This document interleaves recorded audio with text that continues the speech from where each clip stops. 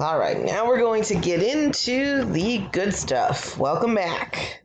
We're going to look at microscopic examination of urinary sediment, and it's going to be 3 separate lectures. This one is going to be on cells. You'll see another on casts and another on crystals, and you'll need to watch all 3 of them. So when we look at cells, we're going to look at how we prep the specimen, looking at red cells, white cells, epis, bacteria, yeast, sperm, and parasites.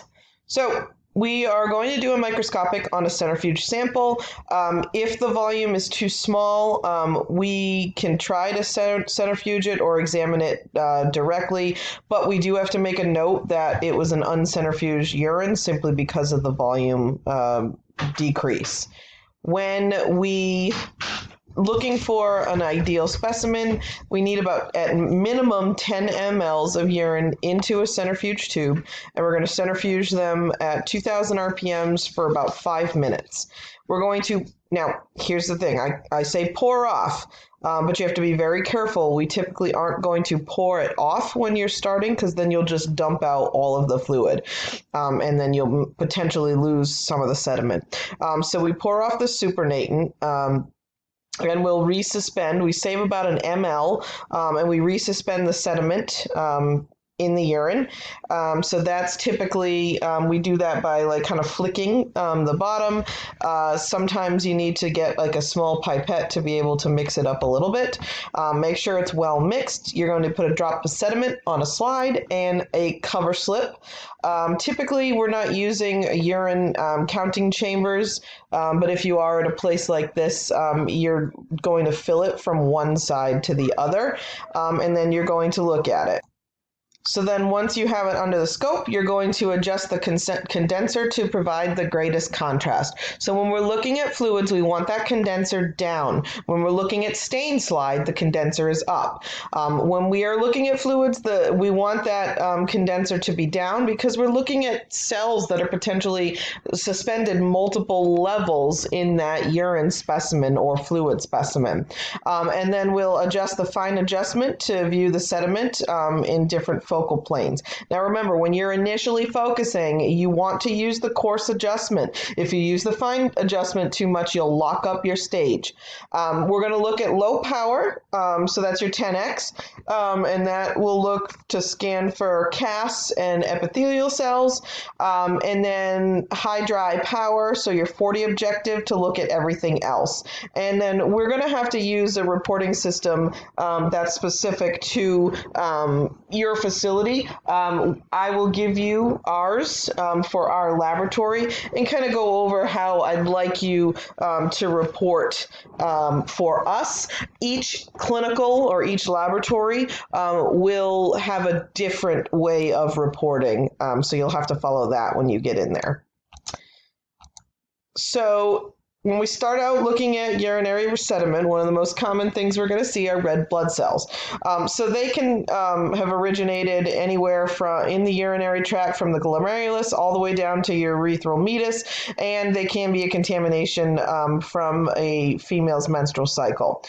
We can see injury or rupture of the vessels of the kidney or urinary tract, releasing these red cells into the urine, but it doesn't account for normal presence of a few red cells in the urine. And we can see red cells in different forms depending on the environment of the urine. So all of these are red blood cells. They look small. Here's an epithelial cell right here. So typically, or squamous epithelial, excuse me. So we can see ghost cells, which are basically the membranes. We can see red cells on their sides, so they kind of look like a dumbbell, flat where they look like the donut, or we can see them crenated, where their membrane is being challenged by the environment that it's in, and it's pulling the red cell membrane. So we can, oops, I already told you that part. So we can see red cells being confused with white cells if they're crenated, and that's the spiky, basically it looks like a little spiky ball. Yeast can often be mistaken for red cells, and then after initial observation and enumeration, we can actually put a drop of acid to diffuse out, and the red cells will lyse, so we can confirm the presence or absence of yeast. So here's some more red blood cells. So here's your typical donut-looking red blood cells. So these are the typical cells that we see in a blood smear. And then while you fine focus, they will seem to pop out and have darker circles around them. So these will look a little more refractile because they're thicker on the edges. And this won't occur if the red cells are distorted by hypotonic or hypertonic in urine environments. So these urine red blood cells we want to correlate with the blood on the reagent strip. Usually we're going to see a positive protein as well. So these are some using different types of microscopy and stain. So this actually, I like this, even though we don't use stain in the lab. I like this because this helps you really see on a PowerPoint the crenated cells. So see these are the crenated cells. These are normal looking cells. And these are phase contrast. So we move into white blood cells. These can enter anywhere in the urinary tract. They're larger than red cells, but smaller than renal cells. We can see them in clumps, and they're usually neutrophils. So you can actually see the granules and then the nucleus right here of these white blood cells. So on average, the normal urine can have about 2 white blood cells per high power field. So cells are approximately 10 to 12 micrometers in diameter. They're, again, larger than red cells but smaller than renal epis. This is an example of a white cell clump. So typically we can usually see the granules and the lobes of the nucleus. We can add acetic acid to accentuate the nuclei, and leukocytes will shrink in hypertonic urine or swell in hypotonic or alkaline urine. And the number of white cells in alkaline and hypotonic urine will decrease by 50% within 1 hour of collection if the specimen's kept at room temp. So we want to make sure that we're looking at these sediments within an hour of collection. So when we can see these in a hypotonic urine, the granules will actually potentially demonstrate Brownian movement, and these are kind of fun. These are called glitter cells, and basically the cells will shimmer at you with all the granules moving. They used to be considered specific for pyelonephritis, but we can see this happen if the cells are exposed to that hypotonic environment. So we can see white cells in the sediment increase during inflammation. So in your renal system, it's infectious pyelonephritis or cystitis, glomerulonephritis, renal tubular, dehydration, stress, and fever. Extrarenal would be irritation of the ureter, bladder, or urethra, appendicitis, another typo, sorry about that. Sometimes when I talk to text, it doesn't understand my language. And then pancreatitis. So here's some stained white cells as well, but remember we don't use stain typically in the lab, and then some phase contrast as well. So we need to make a distinction amongst urinary epithelial cells, simply because the epithelial cells themselves are going to arise from different loci. So we want to be sure that we know where they're coming from, because that's going to tell us the patient's disease state. So renal epis will originate in the convoluted tubules, transitional in the renal pelvis to the upper urethra, and squamous are the lower urethra or vaginal contamination. So you see your A, your transitional cell, your B is your renal epithelial cell, and then your white cells are the smallest. So when we look at tubular epithelial cells or renal tubular epithelial cells, they're larger than white cells. They can have a round nucleus. They can be flat, cuboidal, or columnar. We'll see an increased number of tubular epithelial cells in pyelonephritis, acute tubular necrosis, salicylate intoxication, or if the patient has gotten a kidney transplant and it's in the process of rejection. So here's some renal epithelial cells, almost cuboidal here. We can also see oval fat bodies, and these are basically renal epithelial cells that have fat incorporated into them. So they're typically the renal cells that are degrading. We can also see lipophages as well. Here's the same oval fat body. There's another oval fat body. This is a fiber right here, and then an oval fat body. This, again, you can almost see the slight discoloration. So this is an oval fat, and then you can see some white cells as well. The fat itself, if there's free-floating fat or fat that's incorporated into a cell or a cast, is either composed of cholesterol, esters, or free cholesterol. This form of fat is anisotropic, so it will form the Maltese crosses under polarized light, but they won't stain with fat stains. So you can see this is the Maltese cross. And here is the Sudan 3 that stained the fat droplets itself. So fat is not detected by any of our chemical tests. Fatty degeneration of the tubules can occur in chronic glomerulonephritis, diabetes mellitus, eclampsia or preeclampsia, lipid nephrosis, nephrotic syndrome, and toxic renal poisoning, or if we have a fat embolism, or if there's extensive injuries with crushing of subcutaneous fat, or fractures of long bones. So then we move into transitional epithelial cells. So here's transitional cells. These are 2 to 4 times as large as white cells. They can be round, pear-shaped, or have tail-like projections. And occasionally they can have 2 nuclei. They will line the urinary tract from the pelvis of the kidney to the upper portion of the urethra. So these are a ton of white blood cells. And then your transitional epithelial cells. So you can see the difference in how much larger they are than the white blood cells. These are stained. So these are white blood cells here, and then you have some transitional epis as well. Then squamous epithelial cells, we are often seeing these in the urine, especially a non-clean catch or non-midstream clean catch urine. So they're easily recognized because they're flat, irregular shaped cells. They have a small central nuclei, lots of cytoplasm. Sometimes we can see them rolled or folded over or cylindrical. These occur primarily in the urethra and the vagina. So many of these squamous cells in a female are contamination from the vagina and the vulva. So typically they're not having any diagnostic significance. So here are, again, these are some of the red blood cells, and you can see some of them kind of look like the dumbbell shapes on their sides. And then you can see the stained epithelial cells, squamous epithelial cells.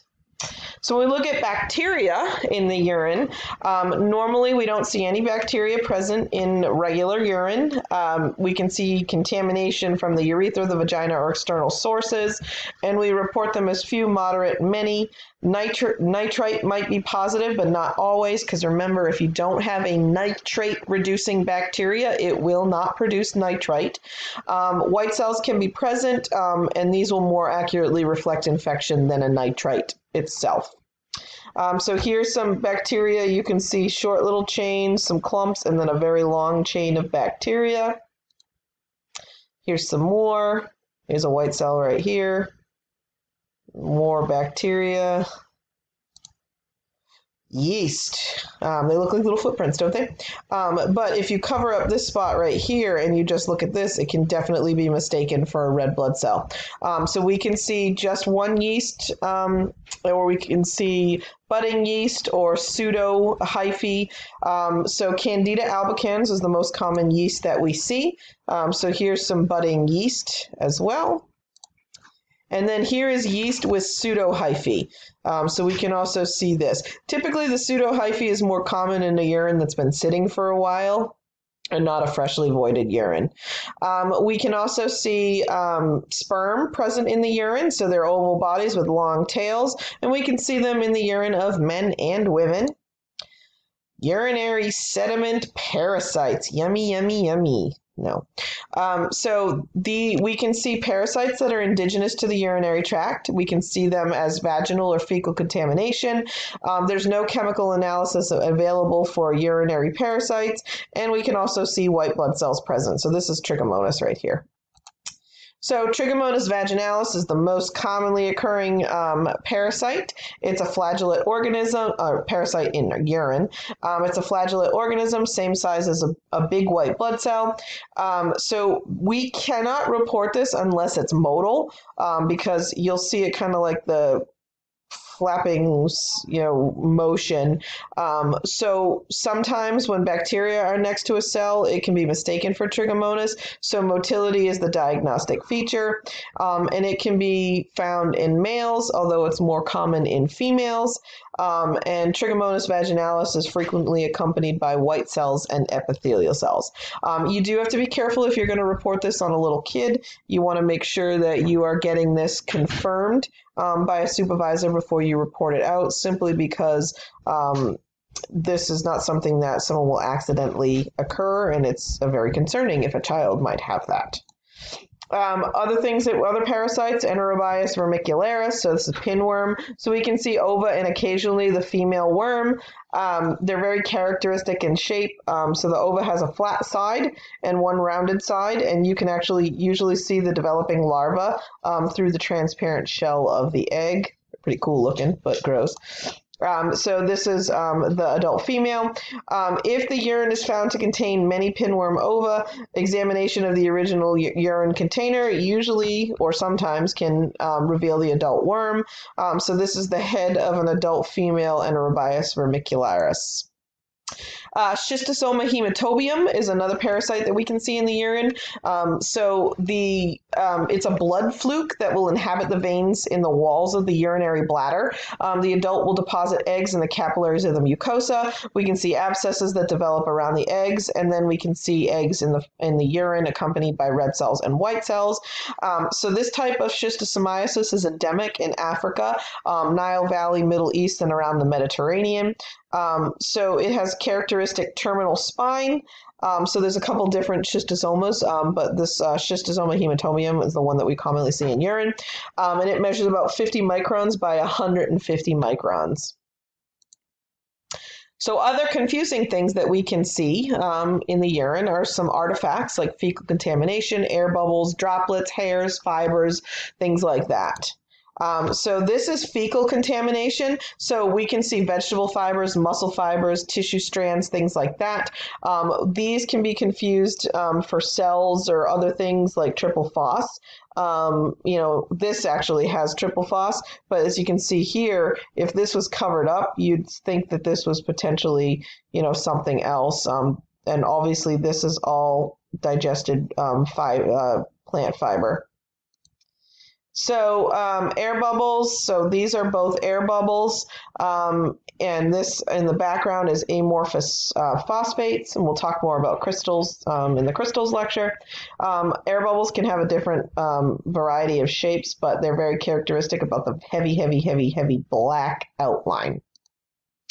So this is just a little closer. So there's 3 air bubbles in this. Oil droplets in the urine are the result of contamination from lubricants, and they're spherical and can vary in size. And oil can also be confused for a free-floating fat droplet. And that is urinary cells in the sediment. So your lecture test code is 2355.